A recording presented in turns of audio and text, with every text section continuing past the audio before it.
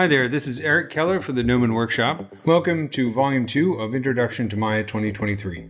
Over the next 14 chapters, you'll learn how to use the various tools in the Maya interface to create virtual objects from polygons and NURBS curves.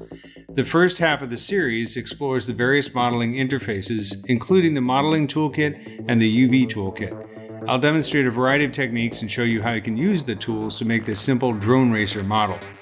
In the second half of the volume, I'll show you how to create animations using keyframes, expressions, and motion paths, and how you can refine your animations using Maya's graph editors. I'll also introduce you to the deformer workflow, including Maya 2023's new deformer falloff tools. The project files that you can download for this series include the simple animation of the quadbot from Volume 1 encountering a praying mantis, and I'll use this as an example for working in the GraphEditor as well as some of the other animation visualization tools.